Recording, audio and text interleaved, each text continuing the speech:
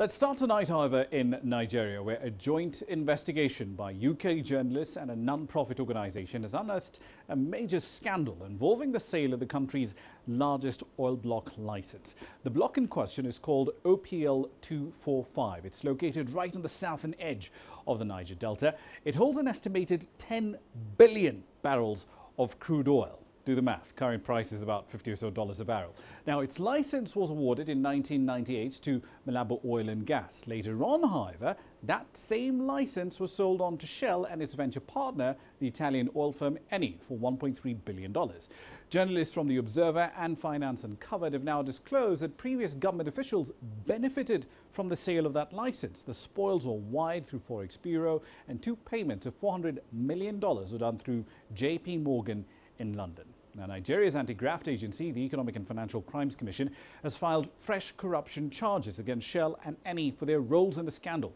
The block is currently owned by the Nigerian government after a temporary court order approved the EFCC's application to seize it. Shell and ENI, however, have appealed against that order. They want the field to be returned back to them. We'll know if that will happen on the 13th of March. For now, though, let's get the latest details on this particular scandal. Deji Badmus joins us now live in Lagos with more data on this story. Deji, there's a lot of history here that we really haven't covered in that introduction around OPL 245. This specific case focuses on the 2011 purchase by those two European oil companies, but the murky details go well beyond that, don't they?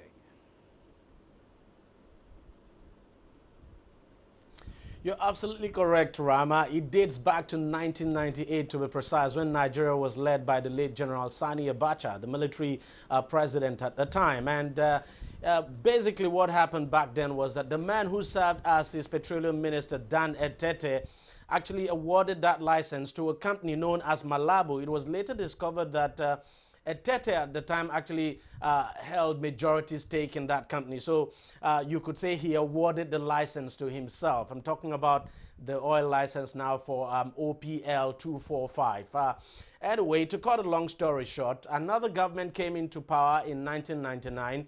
And of course, that government took away the license from OPL and gave it to Shell. Eventually, the license eventually came back to Malabo, this time under President Goodluck Jonathan.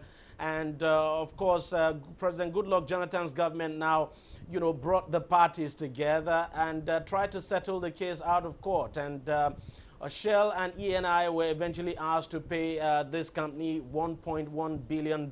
It's that money that was paid to the company, of course, not paid directly to the company now, because Dan Etete himself, I'm talking about the minister under President Abacha, was later convicted for money laundering in 2007 in France. So the money didn't directly go to Malabo. It didn't directly go to Dan Etete, but actually went to an account now owned by the federal government at the time. Then the federal government later transferred the money to Dan Etete and Malabo, and from there the money was shared. So that's exactly what this case is about. That's what the EFCC has decided to reopen.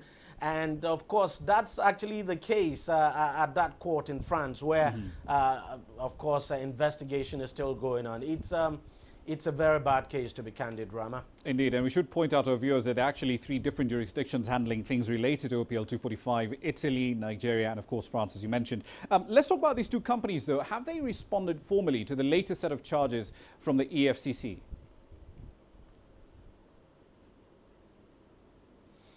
Not exactly. They've not responded. All the while, Shell and ENI have maintained that, that they never knew they were dealing with a convicted criminal, and that in the first place that the money was not paid to Malabo directly, that it was actually paid to the federal government of Nigeria.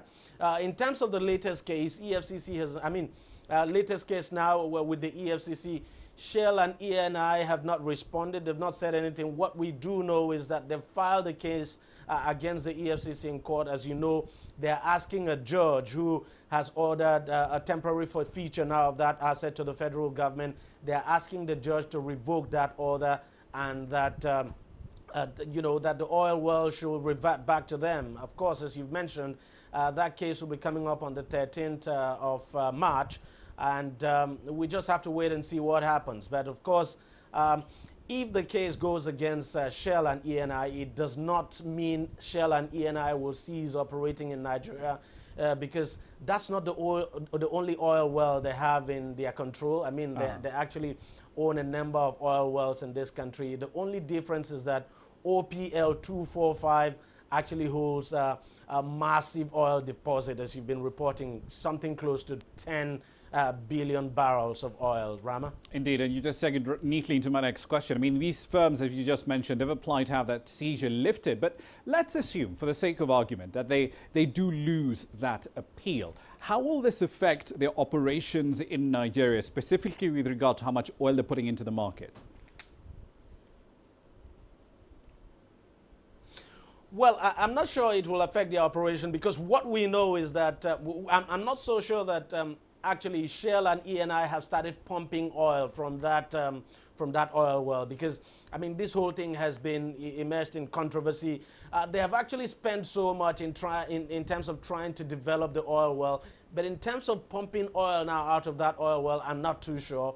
We just have to find out. But I do not think it will affect the operation. Shell has got a huge investment in this country. It's operating offshore, and even if that oil well eventually, if the court maintains that the oil well will remain with the Federal Republic of Nigeria, there's nothing saying that Shell could not go back to the federal government again to try to buy off that license. But we just have to wait and see. But of course, I don't think it will affect its operation significantly, even though Shell and ENI have committed enormous amount of money now to develop that oil well. Indeed, we'll leave it there for the time being. Thank you for all that. That's Teji Badmus, of course, live in Lagos with the fascinating story with many twists and turns around OPL 245.